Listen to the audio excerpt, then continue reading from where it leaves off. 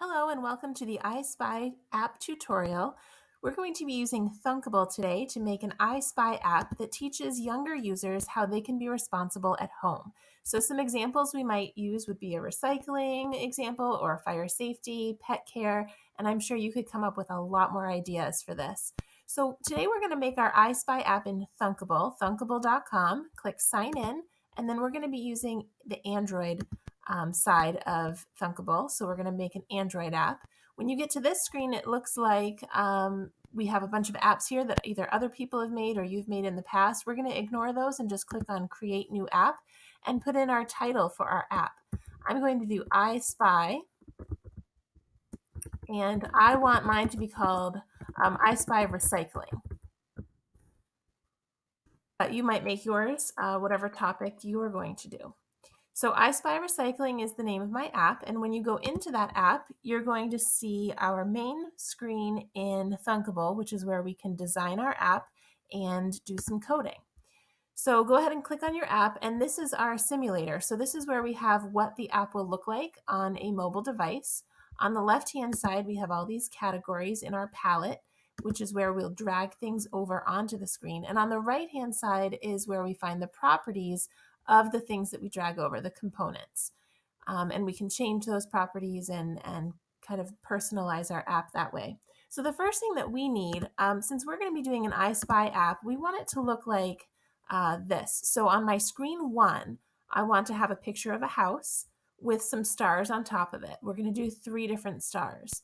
And it says choose a star to start. And when they tap on this first star here, it will open a new screen that is, this looks like a kitchen. So I'm titling that page Kitchen. So when this star is tapped, the kitchen page will open and the question says, can you spy the item that cannot be recycled? And there's a newspaper here, a bottle on the counter, a soda in the fridge, and an apple core in the fridge. And what we want to happen is when they tap on that apple core, it will ding, make a sound of, yay, you did it, that's correct. And maybe when they tap on the other items, they hear a negative sound. It's like they didn't win, right? So we're going to work on all of those features and learn how to code all of that. It's also important that we have a back button on our second screen as well. And then our screens 3 and 4 will be just like this one, but with different rooms. So let's work on our screen 1 right now. So in order to do this interactive stuff here with the different stars on top of another image, we need to use what's called a canvas. So in this category, drawing and animation, we need to drag a canvas over to our screen. We want this canvas to be a certain size. I'm going to set it over here to 280 pixels by 280 pixels. That way it's a square and it fills the majority of our screen, but not the whole thing because we have other things we need to put on there. So 280 pixels by 280 pixels. And then after that, we're going to do a label underneath there that says choose a star to start. So let's go back up to user interface and pick up a label and drag that over. To change the text of this label, we can look under properties, scroll down a little bit, it says text. We're going to do choose A. And then let's make it bold up here, font bold, and we'll change the size. Let's try 20. There. Choose A, and then we need to do an image here of the star, because if you remember, choose a star to start. So I'm going to pick up an image placeholder. This isn't actually a star or anything. It's just a placeholder for an image. And then we're going to do our second label underneath that that says to start. So choose a something to start. And I'm going to make that the same bold and same size as I did before. You could change the color of this too. You can also change the background color of your app. Of this whole screen by clicking on screen 1 and changing the background color here. So maybe we'll do like a yellow. Okay, so now I need to get a picture of the house on the canvas here. So if I click on the canvas and I go to background image, you'll notice that there's nothing there. I need to upload a file. Before I can upload a file, I need to find one that is okay to use for a project like this. We want to find a copyright-friendly image. So do me a favor and open a new tab and go to Images. And in Settings, go to Advanced Search. The reason we're going to do an advanced search is because we want to find images that people have said are okay to use for a project like this. We don't want to just steal the first house image that we see on Google.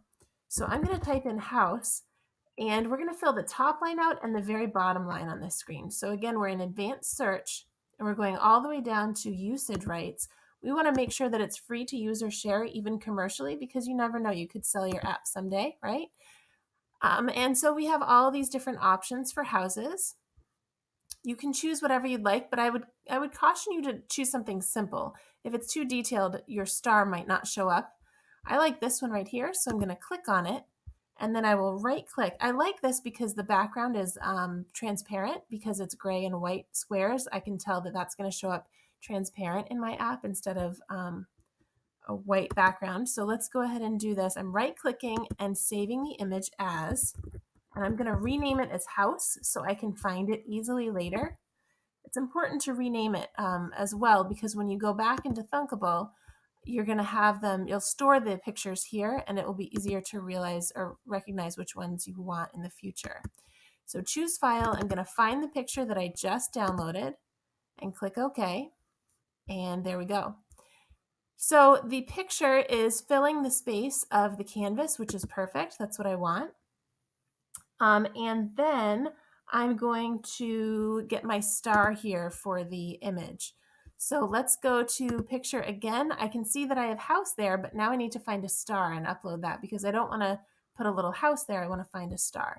So now that you've done the settings labeled for reuse, you can just keep searching up top here, because we know that these are also going to be labeled for reuse. So you can find a star that you like. I like this blue one.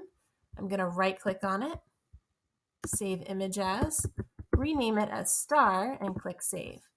When I go back to Thunkable, upload file, choose file again, and star,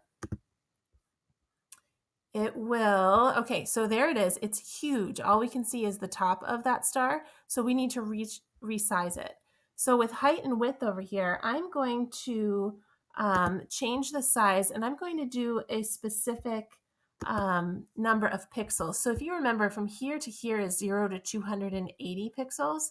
So I don't want it to be 280. I might do something like 40 and see how that looks, and do the same with width. So height and width are both 40. That looks pretty good to me. Okay, so choose a star to start. Obviously, you can change those as needed. Now, the last thing we're going to do in this video is drag over the image sprites on top of the canvas. So what's an image sprite? Well, that's going to be our star. So that is an image that you put on top of your canvas that you can interact with. And we want to be able to tap on these stars to open a new screen. So the same thing, I go over to picture, and look, my star is still there, so I don't have to upload it. I can say okay, and looks like I'm going to have to do this again. I'm going to do 40 and 40 because I think that's a good size. So I'm resizing my star, and I will put that one here. And I will do another image sprite. I'm going to do 3 total, and I'm putting them on top of the locations of the house where I'm going to zoom in on the next pages and look at the specific rooms. So again, I'm going to find my star, and I'm going to change the height and width to 40 and 40. All right, so we have one more to do. And then I need to show you how to set the location of these sprites to stay the same, regardless of where you have placed them in this picture, because they have a tendency to move around on you. All right, so once these are the correct size, we want to make sure that the X and Y location is that you actually type in a number here. So it has a number here right now, but that could change when you go to test your app. The sprites have a tendency to kind of jump around on you. So to set it in place, I'm going to start with this one right here, which is my image sprite 1. I'm going to go down, and I'm just going to change these numbers to something close to what's already there because it's near where I want it. So 40 and 150, and then I can click away. So I'm just going to do that for all of them. And on this one, I'm going to do maybe 120 by 175, and that location is okay. And I'm going to do the last one. So in the next video, what I'm going to show you is how to do some of the coding in this app and make the next screens that we need, so that when we tap on these stars, we will be taken to the second screen. So I'll see you in the next video.